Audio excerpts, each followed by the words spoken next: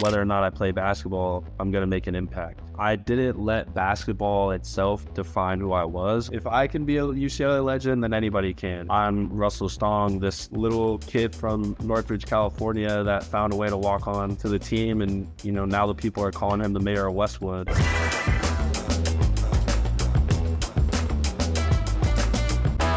Today, I sit down with UCLA basketball walk-on turned star and fan favorite, Russell Stong. In this episode, I talk with Russell about his journey to getting onto UCLA basketball after not having an offer there after his senior year of basketball, and talk about how he became the Mayor of Westwood to so many fans, which landed him on the front of the LA Times. Russell's story is an inspiration to athletes all over looking to play at the next level, and he shares some great tips on how to get the attention of college coaches. If you like these kind of videos, make sure to support the channel by dropping a like and subscribing to the channel for more videos like this one. And without further ado, here's Russell Stong. So growing up, I'm an only child, so no siblings. Primarily the sports I participated in were actually motocross and, different martial arts. I was very in my own zone, and from a young age, my parents were like, he's probably got to get into some team sports so he can develop his social skills, be able to cooperate. My parents just started looking around, and actually I had a neighbor who's now, my childhood best friend. His mom came to my mom and was like, oh, there's a rec center down the street. You guys should check out the basketball team. Brendan and Russ, they can play together, So from there, went to the local recreational center, which is called Mason Park, and, played my first game, and I just fell in love with it. I really just started honing my craft as I grew up. Went to a relatively prestigious high school for basketball, competed for 2 state championships, undefeated league championship. But so I was just trying to work my way up, got a little bit of D2, local D3 interests, but I knew that I wanted a full college experience. Went through the college application process, wrote all the essays, took all the tests, and once I got into UCLA, I really started narrowing down my options, and UCLA I fell in love with, and most importantly, I fell in love with it knowing that there was a large possibility that I would not be playing basketball anymore. Once I got into UCLA, I was able to get in contact with the associate head coach at the time, Dwayne Broussard, but they always told me, it's a slim chance. They kept telling me, you could be a manager, you could be a video coordinator. One thing I just kept telling them was, I want to be a player for this team. I can contribute on and off the court. You just have to give me an opportunity. So yeah, I was going through different interviews. They saw me work out a little bit, gave them some film, met with the squad, and then there was sort of this dead period where they weren't really reaching back out to me. I was kind of getting ghosted. So then school rolls around, and I'm a student. I'm enrolled as a mechanical engineer at UCLA, and that's sort of the life I'm embracing. I'm joining the engineering clubs, try to get involved in any way I can, because one thing I told myself going to UCLA too was, whether or not I play basketball, I'm going to make an impact. So I went through this dead period where I was just regular engineer, and finally I told them, because they never said no and they didn't say yes. So I took a leap of faith, and I reached out and said, I don't think it's very fair that you're ghosting me. I think, man to man, if it's a no, then say no. If it's yes, then yes. It was pretty ballsy to send that, but it kind of worked out in my favor, where they were like, we're narrowing in on our decision within the coming weeks. Midterms roll around in early November, and I remember it vividly. I'm in Powell Library, which is our main library here at UCLA, and I'm studying for my first midterm for Physics 1A, and I get a call. I'm sitting in the library, I get a call from Coach Broussard, and he says, Russ, we need you on the team, or you need you at practice tomorrow. And I said, all right. Right away, I just dropped everything, screw the studying, I'm for UCLA basketball. And they got me signed up, eligible to play the next day. And it was definitely an interesting track, because I joined in late November, didn't have all the summer prep, and now I'm playing with the best basketball players in the nation, and we have our exhibition game coming up in 2 days. So it was an interesting joining of the group, but the rest is history, and I just try to make the most of that opportunity. For everyone who doesn't know kind of what the walk-on process is, can you talk to me a little bit about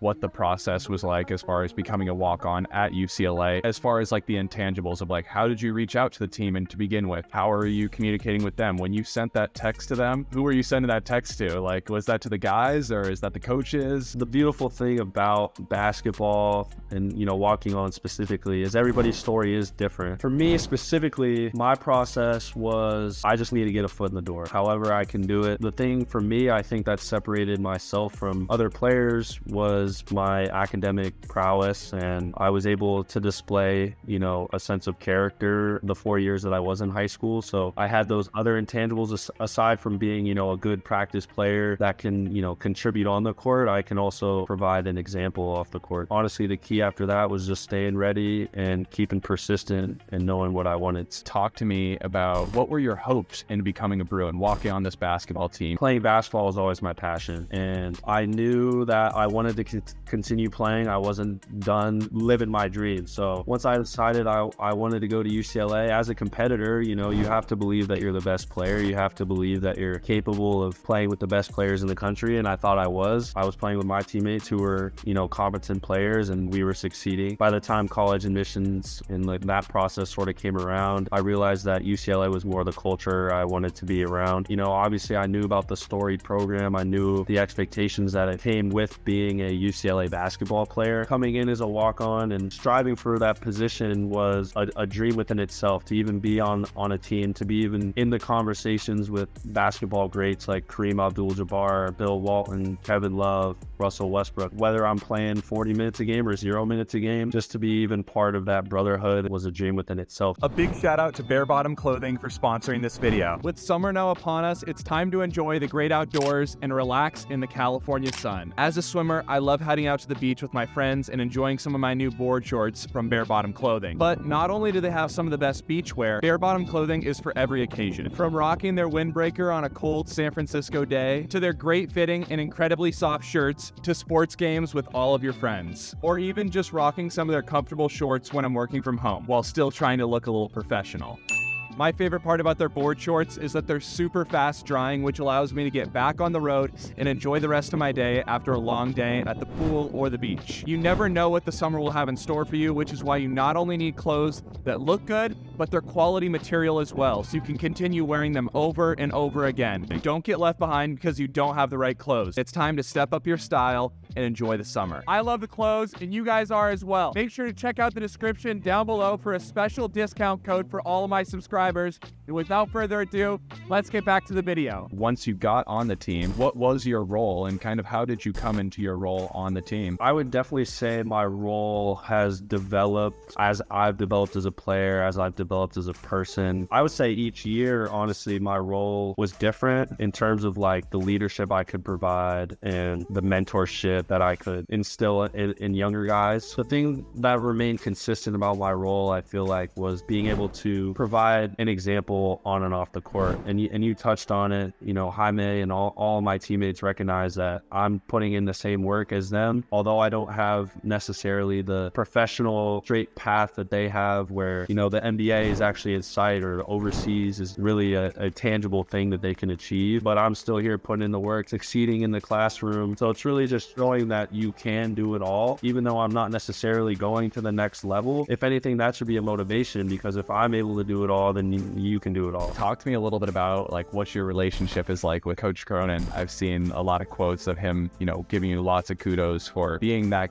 role player on the team, always working hard. And talk to me a little bit about what his coaching style is like. So I was always used to getting yelled at, and the biggest lesson I learned from that was, you know, you got to listen to what they're saying, not necessarily how they're saying it to you. And you can't take it personal, especially Coach Cronin. He loves to win. Like, he's a winner. And when he gets in game mode, practice mode, he's just, you know, go, gotta do what I say, do it this way, and this is how we're gonna win, which is true. You have to buy in, and that's why we ended up winning, you know, later in my career. But when you're not used to that coaching style, you take things a little personal when he yells at you, things like that. When you look at our relationships off the court, because Coach Cronin, very personal, and I think the greatest thing about Coach Cronin is he cares about each player individually as a person, and he wants them to develop as a man, as an individual, to be a successful person, not necessarily a basketball player. And off the court, he's always looking for opportunities for all of us. In the era of the NCAA transfer portal, there's two kind of mindsets. You can either be a big fish in a small pond or a small fish in a big pond. Talk to me about like why you chose to stick it out at UCLA, why UCLA is important for you, and why you didn't choose to go somewhere else kind of in this era of the transfer portal? The thing for me is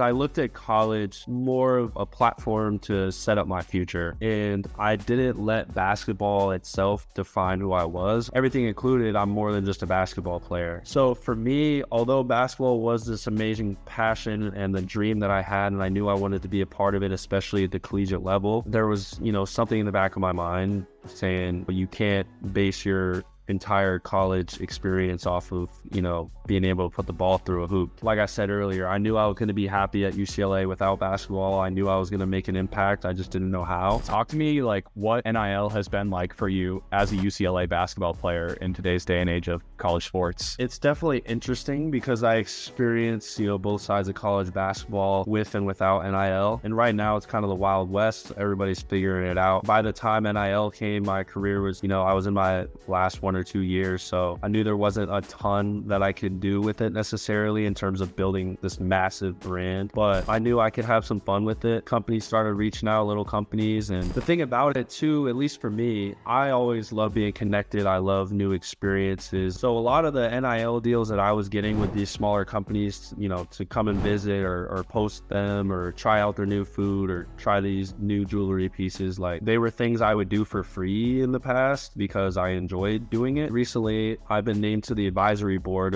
of something called the Bruin Fan Alliance. And basically, they are a student-athlete-led NIL collective. Then there's these subcommittees that take this pool of money that is part of a charitable organization, tax deductible. Basically, we can create events that put Bruins out in the community, whether it's helping underprivileged kids. We had our entire team go to Compton and put up new backboards and refurnish this park. By my count, correct me if I'm wrong, you scored 9 total career points in your time at UCLA. Your impact on the court isn't going to be what your team remember you by, not what the fans are going to remember you by, not what your coaches are going to remember you by. What do you hope that your legacy on UCLA basketball will be? Like I mentioned earlier, to even be in the conversation with all of these great legends that happen to be Bruins, for my legacy, if I even do have a legacy, I just hope that I'm an inspiration for people and can show that, whatever you set your mind to, whatever you want to achieve in life, you just have to dream, believe it, and achieve it. If I can be a UCLA legend, then anybody can. I'm Russell Stong, this little kid from Northridge, California that found a way to walk on to the team, and now the people are calling him the Mayor of Westwood. Talk to me about your favorite UCLA basketball memory or favorite story from your time on the team. I feel like the cop-out answer is to talk about, me scoring or the 3 that I hit or, my first points or going to the Final Four. But, the best memories were